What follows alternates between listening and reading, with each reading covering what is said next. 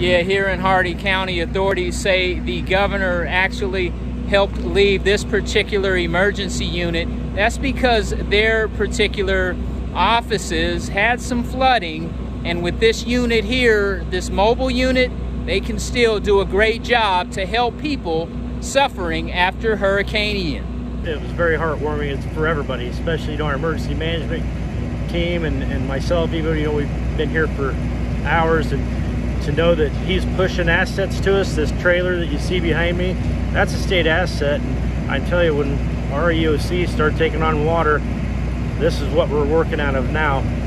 They got it to us within the day or two after the storm. You hear the roof flipping and flapping up and down. Man, we thought it was a freaking like a bike or something. No, it was the roof flicking and flacking on top of it. Slamming hard. We had to move the kid. It was crazy, man. We can't do it.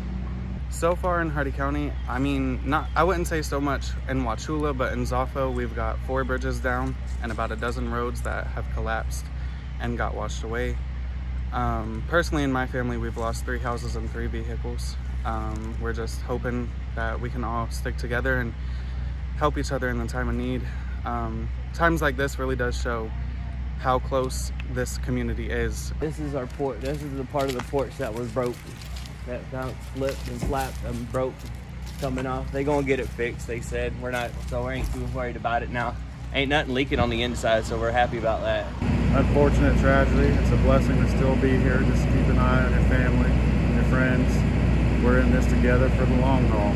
Authorities here in Hardee County tell me this particular emergency management mobile unit will help them in their effort to continue to work hard to help people after the destruction of Hurricane Ian. Reporting from Wauchula, James Hill with ABC 7, your local station.